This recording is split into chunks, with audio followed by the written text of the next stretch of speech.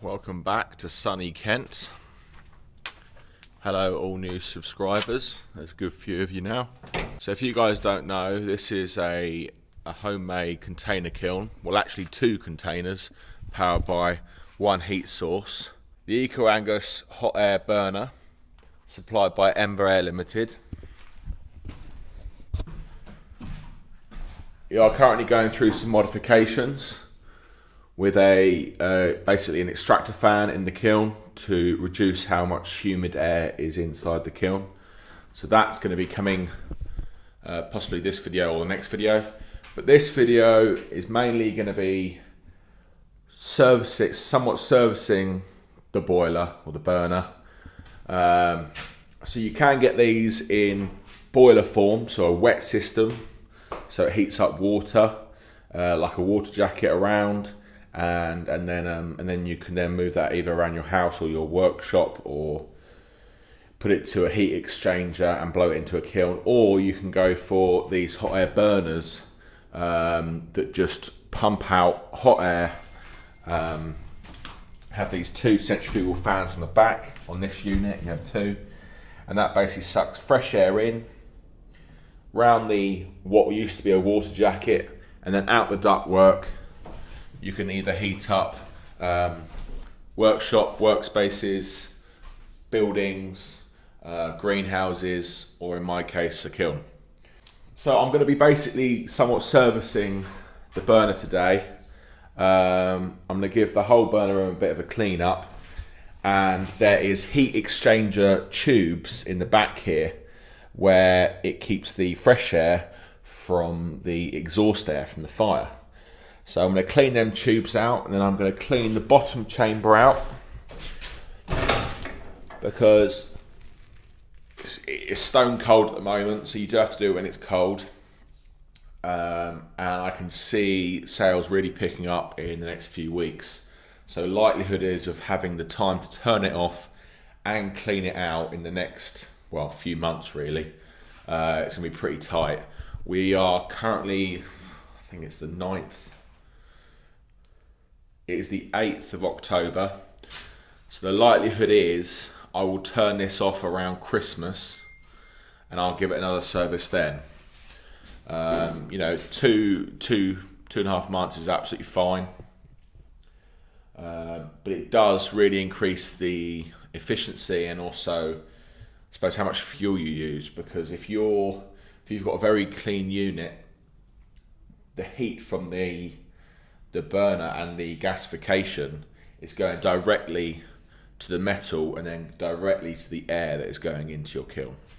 So if you're interested in this video, make sure you hit the thumbs up, and you can watch me and Woody service the Angus hot air burner supplied by Ember Air Ltd. So we'll make a start by just getting all these bits. I thought they could fit through the door.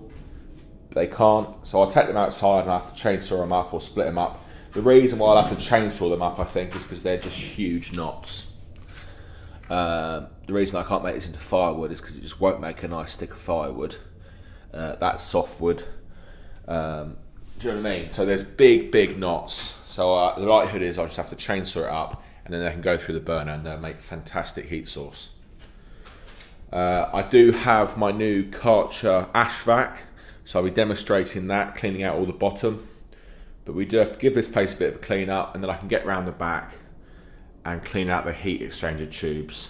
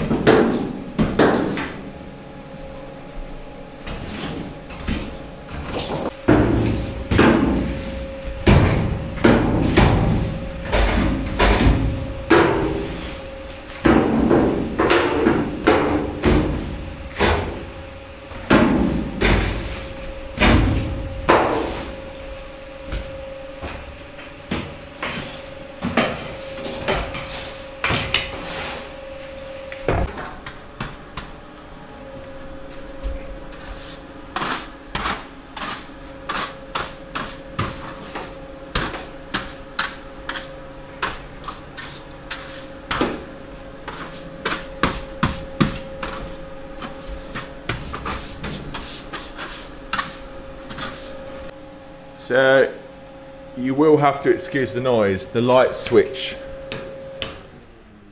is wired into the extractor fan, so that takes any smoke out of the burner room when you open the top chamber. Works really, really well.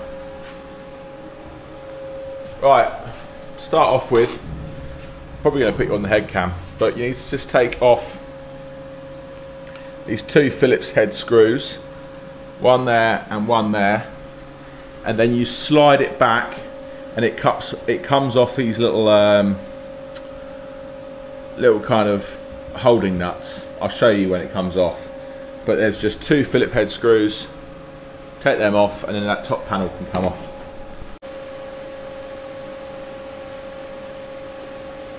Okay, so like I said, you've got to slide it back and then it pops off. This is what I mean by the little holding nuts.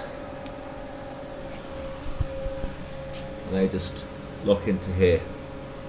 Now what you do is take off these 13mm bolts, take all them off, and then this top plate will come out. They're all done. It's not too heavy, but it is a steel plate.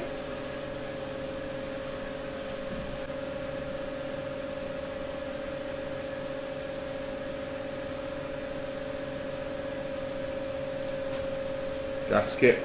Okay, so it is quite built up. Okay guys, so I'm going to be wearing a face mask, get a really good sealed face mask, kind of a high-end one, because this small fly ash is so fine it can get into the air very easily. So I'll be wearing a face mask and I'll have the camera on my head and you can watch me suck all this stuff out. Really good face mask by 3M.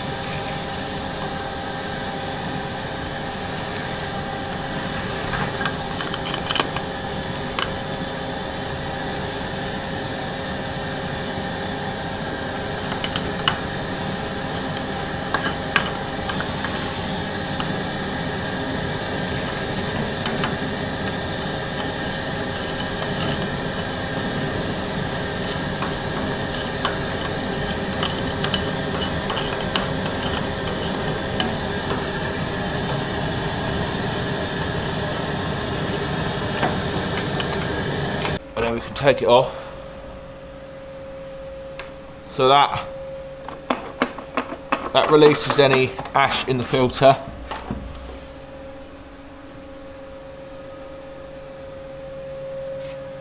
It's getting quite full. Out.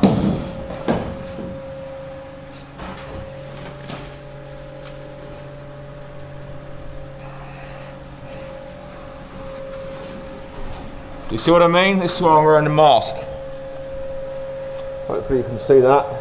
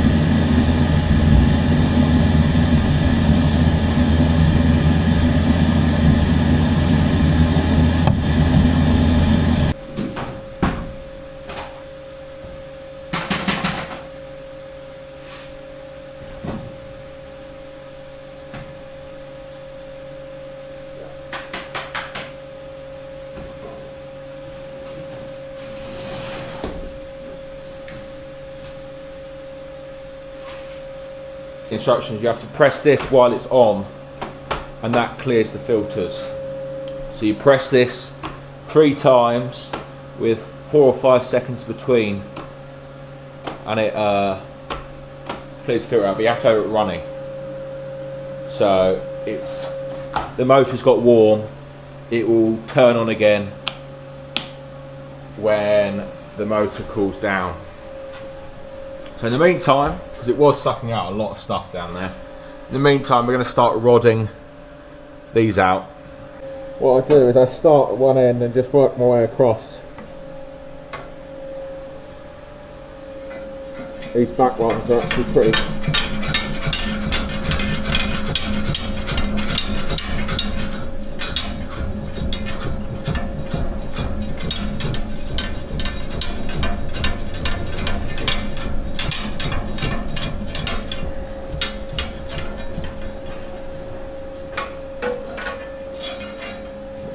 Down.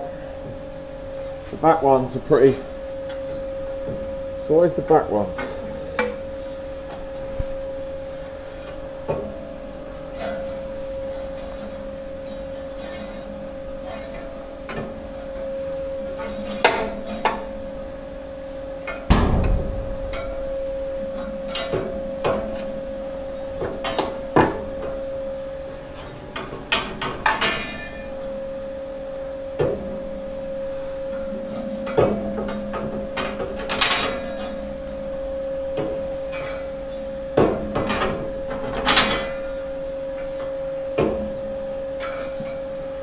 You know, if I find it super compact in there, I actually use a solid rod first to make the hole. So do that first.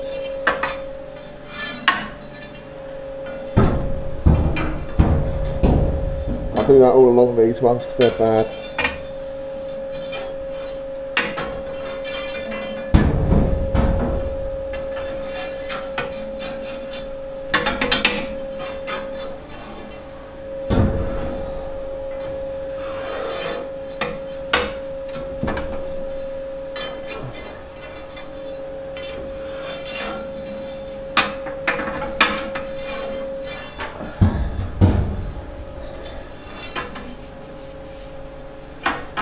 Right, that one.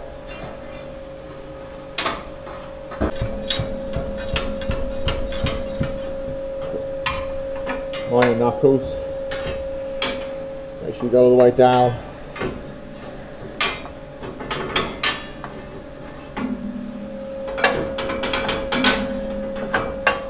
It's just a bit of a nightmare.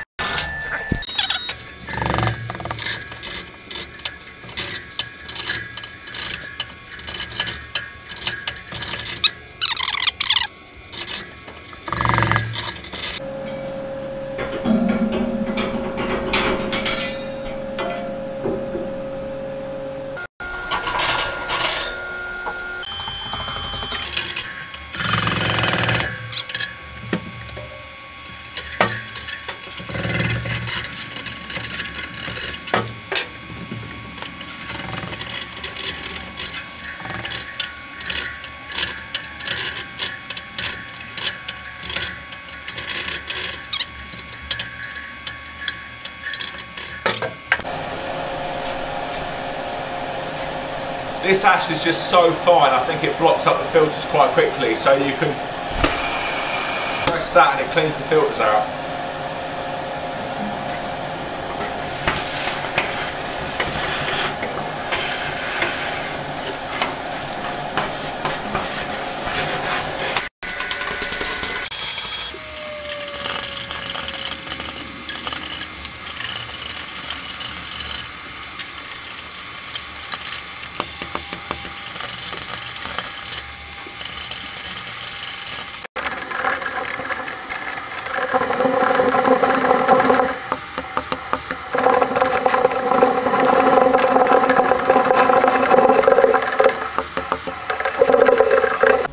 Could take off this bottom panel and clean it out from under there, but I took it off once and it was a nightmare to put back on.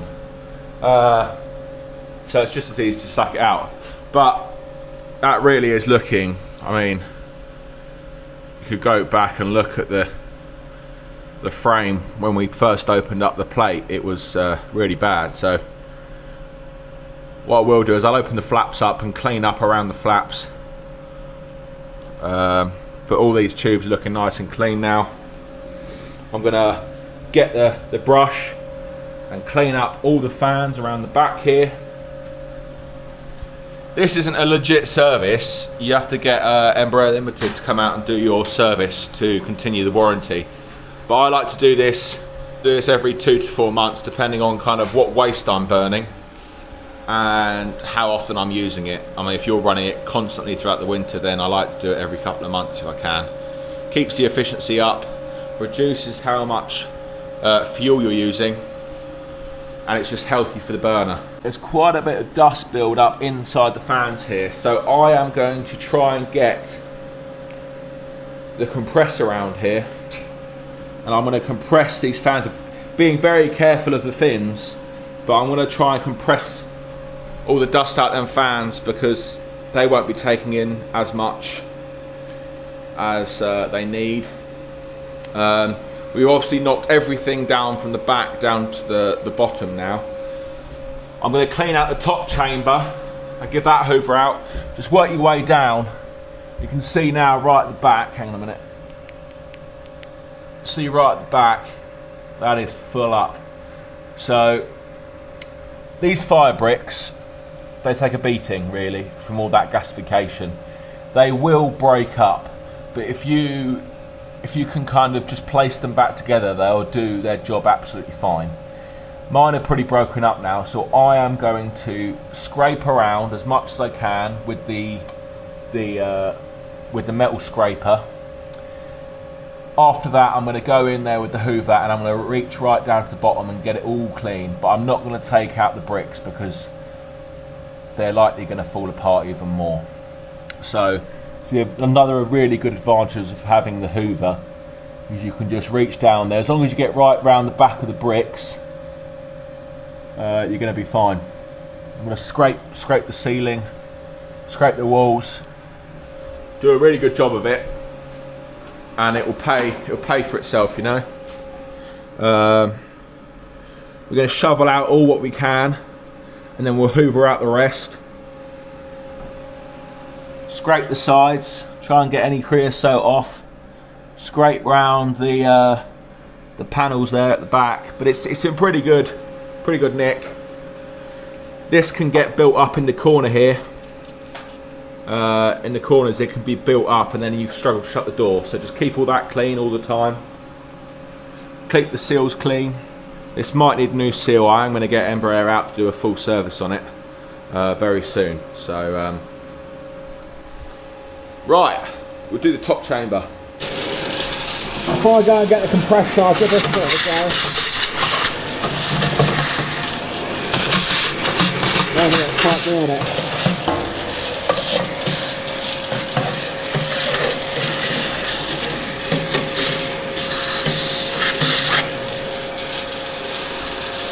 It's not quite doing it.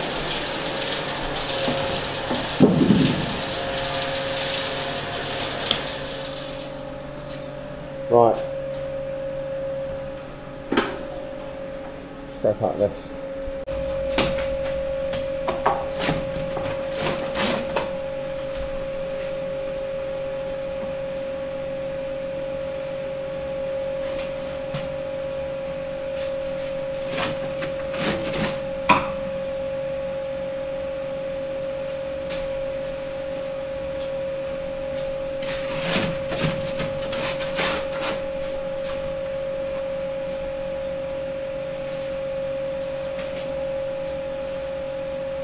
So what I do is I try and push as much as I can from the front to the back, keep scraping against the back, and then I use the dustpan bit of dustpan and brush, and I then come in to the front and try and scrape out as much as I can before I use the hoover.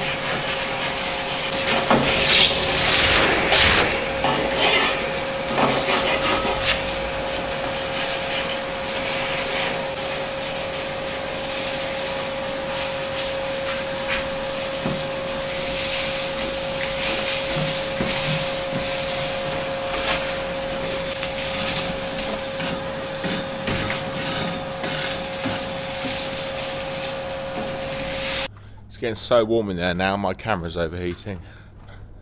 Right, I'm going to clean out the bottom. You've seen me do that before. Scrape it out, and then I'll hoover it out, and then I'm going to see if I can bring. I might bring the leaf blower around here because it's a bit more accessible than the compressor. Blow the fans out. Blow the back fans out. We'll put the plate back on, and we'll then get her lit. Start pumping out some hot air to the kilns. So you've seen me doing this before. I put a tray at the door, and then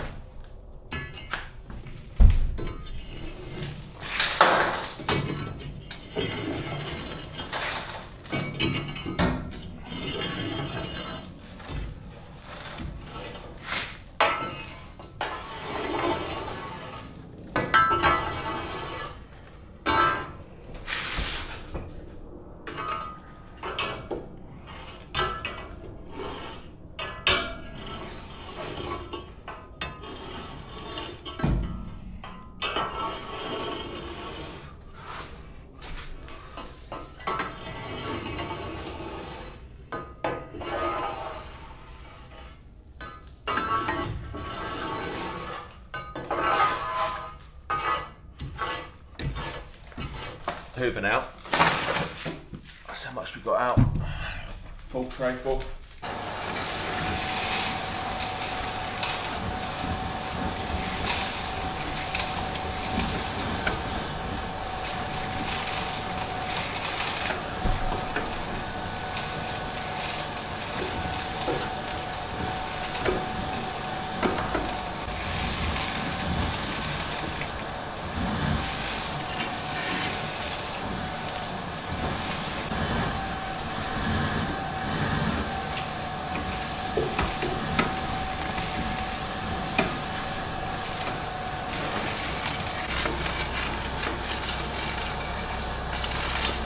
That's all cleaned out nice. We're going to put that top plate back on. Okay.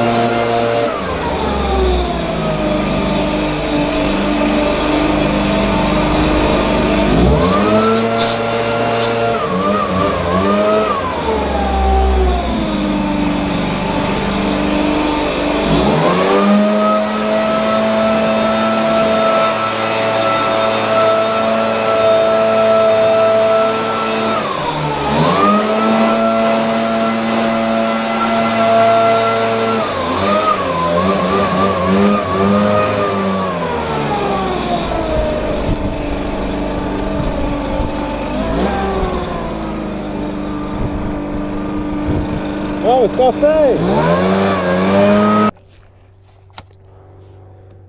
We better leave that 5 minutes, I think.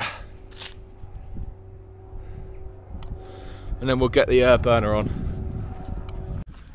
Right guys, you've seen me light the burner before.